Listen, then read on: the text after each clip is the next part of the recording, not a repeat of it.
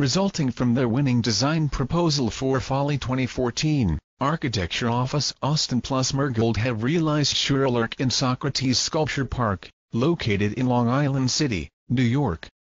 The structure is an American vernacular reinterpretation of the original Noah's Ark, which was perhaps history's first architectural folly, existing as a fanciful and purposeless construction after its use during the historical flood.